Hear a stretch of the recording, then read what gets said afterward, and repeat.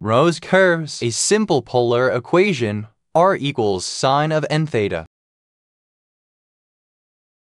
Plotted in polar coordinates, where every point is defined by its distance from the origin and its angle. When n equals 1, we trace a perfect circle, the simplest rose, a single, continuous petal.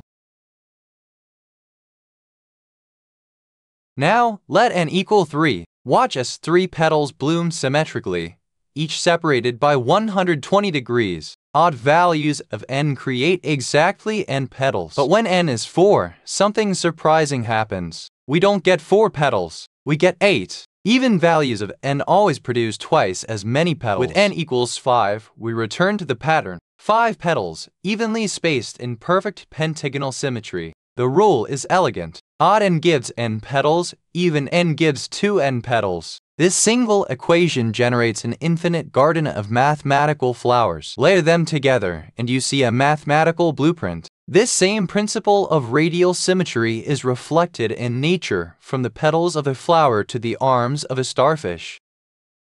From one equation, endless beauty blooms. This is the art hidden in mathematics.